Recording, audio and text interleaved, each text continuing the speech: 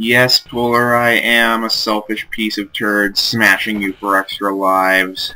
It's Sensei Mewtwo12345 back for some more Let's Play Crash Bandicoot 2. In the last episode, we finished Warp Room 1. In this episode, I'm trying a new recording setup today. Like what I've done is I've hot-wired the AV ports on my Dazzle so that some of the audio would come out of my TV and we wouldn't have these audio problems anymore. We'll see how well it works this episode, and if it doesn't work very well, then I'll just go back to my old recording setup. But hopefully this will eliminate some of the audio errors I've been having. So without further ado, let's get started with Snowbiz. And this is another level like Snow Go, obviously. You'll see these harder versions of earlier levels quite a bit. I mean, they're not all this, and wow, way to die right off the bat. Barely a minute into the video. Let's see. Let's avoid the supposedly predatory penguins as discussed earlier. I don't know. I still don't know what they want with Bandicoots, but who cares? I have passed you, and it's over. We got it. One fruit. I thought it was an extra life. Oh well. Let's see. Now the penguins are sliding down the hill. Oh. Wow, I'm like dying to the stupidest stuff right now, aren't I? That's a wonderful sign of things to come in this level, because this level is going to be an interesting one. We've got a challenge area we have to do in this level, and we have to do both the challenge area in order to get the box gem in this level. Come on, penguins. I don't need you in my way causing doom for why you do. That was kind of a weird step onto that platform there. Error! Oh! Forgot about those guys. Stupid porcupines and your spikes of turning me into a stuck pig. What sense did that make? Oh well. Come on, you. I'm going to defeat you. Die. Oh, Nelly. I'll be really cautious right now because I'm dying like the stupidest things. Oh, and we get to start the challenge area already. Grand. Here we go, guys. Here comes the part where Sensei dies a lot. And maybe even has a psychedelic freak out. As you can see, we've got boxes here, so it's actually necessary to go into this challenge area. And you do need the red gem to enter this challenge area. Luckily, I was able to glitch it so that I would get the red gem a lot earlier than I was supposed to. So we can do this now. Whoa! Whoa! Hold the phone there. You don't need to kill the enemies. While it may occasionally be fun to, it's not necessary. At any rate, let's destroy all this stuff to the epic music. Boom! And I don't know why those don't trigger the exclamation mark box. I've always wondered that ever since I was little. Now we can jump on these steel crates. I don't think I really explained. The steel crates don't count towards your crate count. Yet, the moment I try to start explaining things, I die again. At any rate, the steel crates don't really count towards your crate count since they're impossible to destroy, so don't worry about them. You don't have to trigger any. You have to find a way to destroy the steel crates. Whoa! Oh! Why am I having so much trouble in this recording? Oh, let's get all these destroyed again. Man, maybe I should come back to an Aku. Nah, that's what the losers do. I am not a loser. Am I? Am I? At any rate, let's not fail at this time.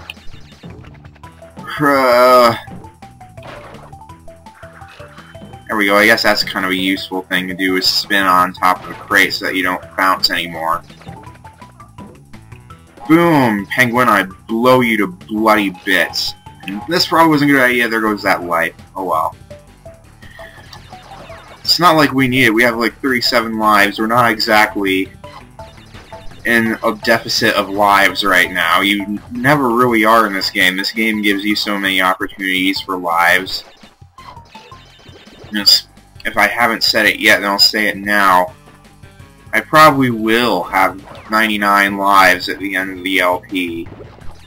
In fact, I'll probably have 99 lives pretty soon if I don't suffer from the Let's Play curse too awful much. Let's go these Wump Fruit. I love this setup. I really hope it's coming out good on the sound in the actual video.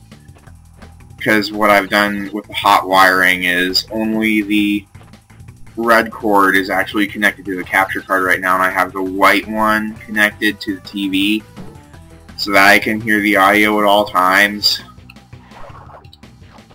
You know, that way I can actually hear what I'm doing and hear cutscenes and things like that. Because I know the audio, when it cuts out on the capture card, you guys can still hear it. But it's annoying for me when I can't hear it, so I'm going to try this out, and if it doesn't work, then I'll just have to live with not being able to hear, but we're going to see if this creates any better quality. I mean, it's not like it's probably going to destroy the sound in every way, because, I mean, it still has the other cord hooked to it, and this is a PlayStation 1 game, so it's probably mono anyway. But anyway, kind of navigating through this stressful area. Yes, Porcupine of killing me a lot. You die, because I don't like you. Oh, we're done. We are done with that. I am so happy to be out of there. Okay. We didn't get a gem for that. I don't think there was supposed to be a gem for that, though. I think that's just necessary to get the boxes. Bro! No! Luckily, if you miss these boxes on this ice area, you can slide back up. Bro! Like so, because I keep missing... Wow, my timing is just horrible. Come on! There we go. Why am I having so much trouble this recording? I was doing perfectly last recording. Oh, what? What? What? Why did that happen? Oh, now I'm all the way back. Ah! That makes me angry.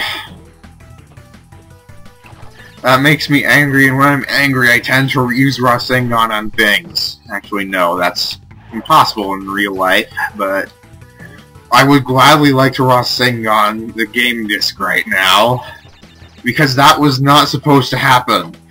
I don't know why that happened. I've never, ever once had that happen to me before. It's supposed to, like, go back up and stay there for, like, a second. Oh, man. I am dying to the stupidest things in this recording. What the heck? This is going to drive me crazy. Remember what I told you way back in episode 1 about nitros exploding in your face?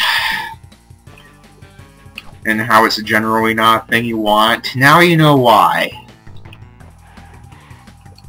Okay. Let's go back there again. If I start failing at this too much, I'll just start cutting, but I don't want to, like, butcher it up or anything. oh man, this is gonna be a long episode, folks. 10 minutes into the recording, and we haven't gotten by the first level yet. I don't think we are even halfway right now. This episode is going to be painful, seems like. Especially since we have to do the air crash level next, and I don't like that level one bit. Oh, okay. Oh, such stress with icicles falling on me. You don't want the icicles to fall on you, in case you couldn't infer that, because icicles, when falling from ceilings, tend to impale you. And that's not something you want either. Don't want things to explode in your face, nor do you want things to impale you in the top of your head. That tends to be very painful. Okay, let's not die this time to stupid stuff, like glitching, falling down platform things. Oh, come on. Oh, come on, get the box. There we go. Oh, here we go. Okay. No, that was close. Made it to the checkpoint, thank God. Oh, predatory seals! More predatory seals going back and forward. Soon the skunks will be complaining about how they've had to do this for 10 years. Back and forward, back and forward. What the heck is compelling these logs and stone pillars and things to fall on my head anyway? What is this madness? Here we are in the bonus area. Considering how well I've been doing in the actual level, I don't expect very much better from this. Actually, this is one of the easier bonus areas. Let's just get all this, make all these boxes appear, backtrack, get this. Oh, the bonus area is going much better than everything else right now. Oh, shoot, we got this part. Oh. Pain, suffering. TNT's getting ready to explode, but we're good. I'll destroy all the boxes but one, sadly. Whoa, Nelly! That was a bad idea. Oh, this is like this stressful episode, guys. I don't know what it is. Happy New Year, by the way, guys. This is being recorded on July 1st, 2012. Oh, have we seen these before? I don't think we have these. Rolling wheels of perfect balance, and also smashing crash. You don't want to get run over by those, or Crash Bandicoot is going to look like a squished out toothpaste. And that can generally hurt a lot. Well, I don't know if it would hurt a lot. I don't know if it would hurt or you would just be killed instantly, but I suppose you'd just be killed instantly and it wouldn't hurt at all. Get away from me, Bandicoot eating penguins. You have yet to explain to me why you do this. Oh, we get the gem. Did we even get the crystal? Where's the crystal? Oh, we did get the crystal. Okay, I didn't notice when we did. Oh. Thank God we're out of that level. That took most of the episode. We're 14 minutes into the recording, and we just beat the first level. Oh. This is gonna be a fun one, guys. Do I want to do air crash right now, or should I just end the episode? No, let's be a man, or Bandicoot, halfway sentient, derpish Bandicoot. Actually start air crash. We aren't going to be able to get the box gem in this level yet because we actually have to go to the secret warp room. There are 6 warp rooms, in fact. You figure there's 25 levels in this game because there's 25 crystals. So 5 warp rooms, right? There's 5 levels in each warp room. Well, there's actually a 6th warp room, secret one.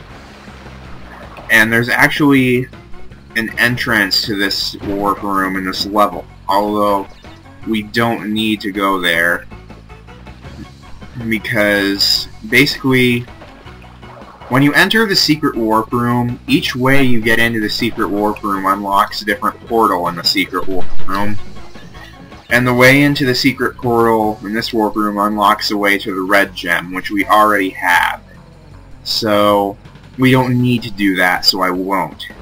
Anyway, if you want to know how to get to the secret warp room's on that platform over there. You have to jump across these boxes I'm destroying now and land on that, and it will take you to the secret warp room where you can get the red gem and Snow Go if you decided not to glitch the game like I did. Let's see.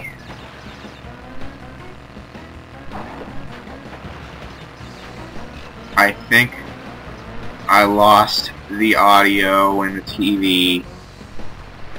Dang it. Oh, I don't need it. I don't need the audio. Ow. Not right now. Don't need to hear cutscenes or anything. Whoa! Let's stop rushing. Okay. I am kind of concerned why I can't hear the audio even if I did hotwire into my TV right now. Oh.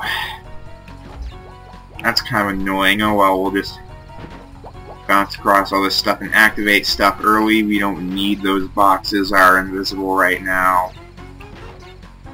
Whoa, long arc. And I missed some of the Wumpa Fruit, but oh well, I don't think I've ever gotten all the Wumpa Fruit in that arc once. Let's see. While we cannot get the box gem, I don't really even know why I'm trying for it right now, because we can't. Oh, I guess the Wumpa Fruit helps. We can do the challenge area gem here, which is right here, as you can see. In order to activate these platforms, the skull and crossbones on them, you have to not die in the level before reaching them. And here we are in the air crash challenge area. It's so sad that I don't get to hear the epic music right now. The challenge area music for air crash is really epic in my opinion. Alright, here comes this. I want to wait until the last second to jump here. Crow! There we go. Now, luckily we've got double Aku here to help us across the mines and nitros that I hate trying to avoid.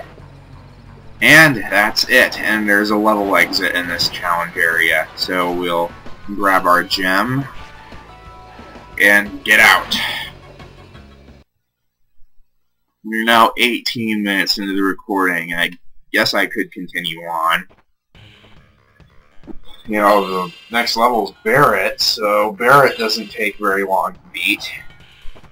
Of course, watch me eat those words. Yes, Crash, hurry up and finish your dance thing. And now, as if jumping on Polar's head in the last episode for lives wasn't bad enough, now we are actually going to forcefully ride his back. And I mean, Crash is just a skimpy little thing, but still. Polar has got to be exhausted at the end of this level. Let's see. Let's hope I don't need the sound for this level, because there are some sound cues that I'm probably going to miss. Oh! Dang it! Luckily, if you miss a box, all you have to do is kill yourself. And the boxes in these levels can be really challenging, so be awful careful. The controls with Polar, by the way, are just X to jump. You can move around, you can't stop Polar, but you can press R1 to get a little speed boost that also helps you jump certain gaps. Oh. No. See, and then dashing also kills enemies. No, I got the checkpoint. Why did I get the checkpoint? Oh, man. Hang on, I'm gonna exit this level and do some cutting, and that'll actually give me an opportunity to try and fix my audio, so... See you guys in a second. Alright. Dang it. No... Oh, missed the checkpoint. Good. This is gonna be interesting. These are like some of the hardest boxes to get.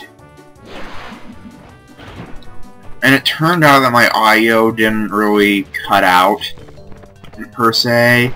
It's just my TV turned off on its own because it's not getting a video signal right now, which means it will turn itself off after a while to try and conserve power. I just have to turn that setting off the next time I get to that. Oh, I keep missing that! Oh! Just grab this extra life every time we do this, so that we're not, like, throwing too many lives down the drain. Come on, let's do it!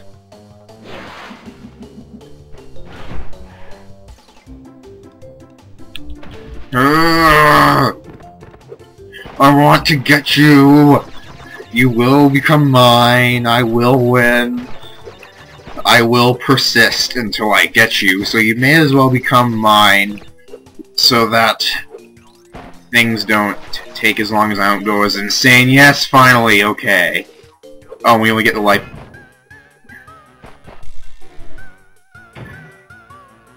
I am so good at this game. Hang on. Got that box. Die, predatory seals. I'm very mad right now. Okay. Anyway, if I did cut that part of the video out, then I'll say it again. The audio isn't really cutting out for me anymore, more than my TV is just turning off because it's not getting a visual signal. You know, maybe I should just hook up another game system to it and turn it on, just so that it has a visual and therefore won't try to cut out. Man, this hot wiring that I'm doing right now has filled my room with cords. My room is an absolute mess right now. Only you guys didn't ask. Oh, man. There's more boxes I hate. I love this level. It's just so... It's so short, yet the box gem in this level is so dang difficult.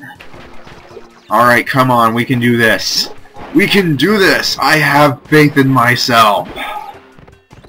And you guys are putting your faith in me. Yes! Look who just won life, the universe, and everything. Destroy the nitros, and we'll pick up our gem. Whew, boy. Take that, Naughty Dog, I beat you! I beat your level. What can you say to that, huh? What can you say to that? Yeah, victory dance. You have every right to do your victory dance now, Crash. You just won life, the universe, and everything, which is amazing for as derpy a creature as you are. No offense. Oh, man. Crash Crush. There's a level I don't feel like doing in this episode. And the eel deal isn't exactly short. So, I think we're going to call the episode here. I mean, it is 25 minutes into the recording. This is a really long episode. I do have some cutting to do, but not much. So yeah, enjoy the long episode again today, guys. This is Sensei Mewtwo 12345 ending this gaming lesson. And I shouldn't have used the mouse pad.